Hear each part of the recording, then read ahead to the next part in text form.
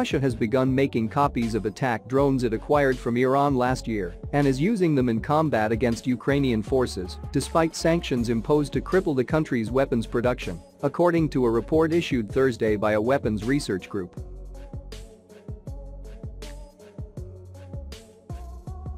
The researchers traveled to Kyiv in late July and inspected the wreckage of 2 attack drones that were used in combat in southeastern Ukraine.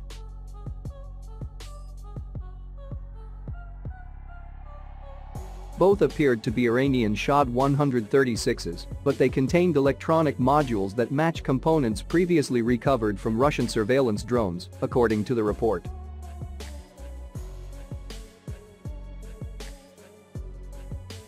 Additionally, the materials used to build the 2 drones and the internal structure of their fuselages differed greatly from those known to have been made in Iran, the researchers said.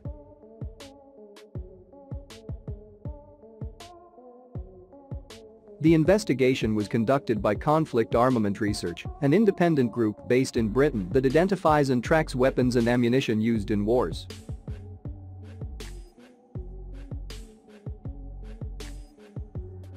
It is the group's 10th published account of its work in Kyiv, where researchers have analyzed Russian military hardware collected on the battlefield by Ukraine's security services.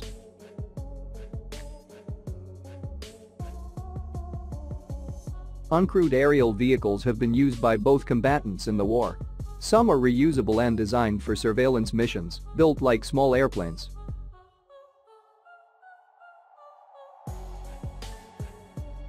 Others are commercially available quadcopters that can spy on enemy troops or attack them by dropping small grenades from above.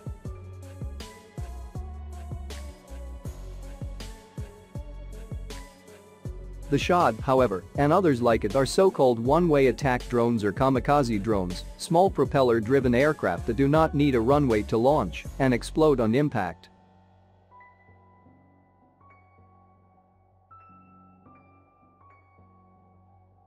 In September, Russia began using Iranian-made Shad drones to attack deep inside Ukraine. They are believed to carry about 80 pounds of explosives and have a range of about 600 miles.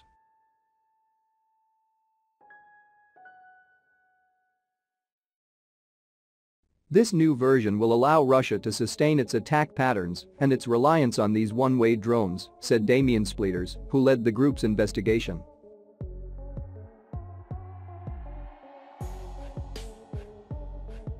So the fact that they make it domestically will allow them to continue to rely on it. Weapons experts say the Shad and the Russian-produced version both use satellite navigation signals to fly to programmed target locations.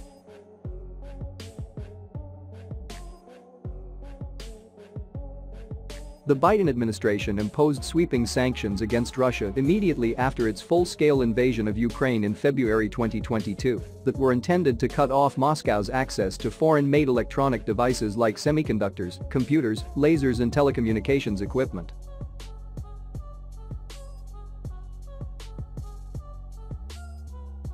Those measures have not stopped Russia from acquiring many of those items from the global market and using them in advanced weapons.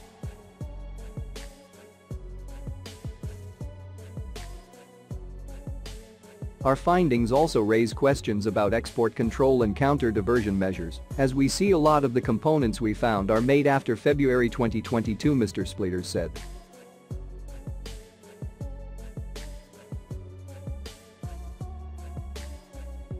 So if they can keep on getting them, there's an issue, obviously.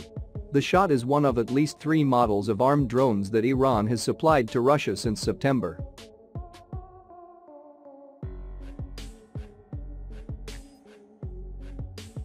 In November, the researchers found that most of the semiconductors and other electronics in these weapons came from companies headquartered in Western nations, including the United States.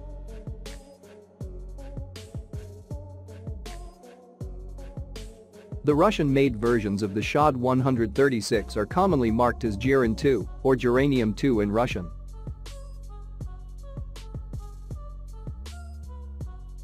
Photos of them appeared in Ukrainian news outlets in July, and the Long War Journal, a publication of the Foundation for Defense of Democracies, also recently wrote about them.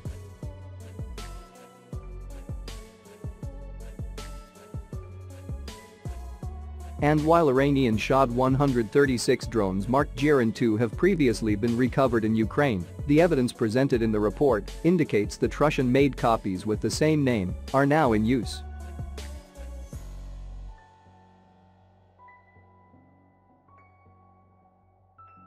The fuselage of the Iranian drones the researchers inspected was constructed with a lightweight honeycomb type of material, but the Russian Jirans were made with fiberglass over layers of woven carbon fiber, according to the report.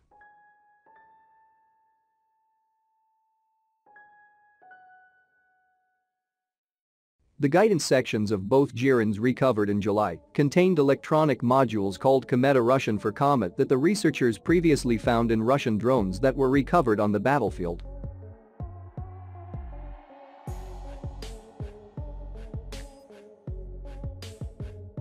By using Kometa guidance systems, the Russians have simplified the internal electronics needed to fly and guide the drones.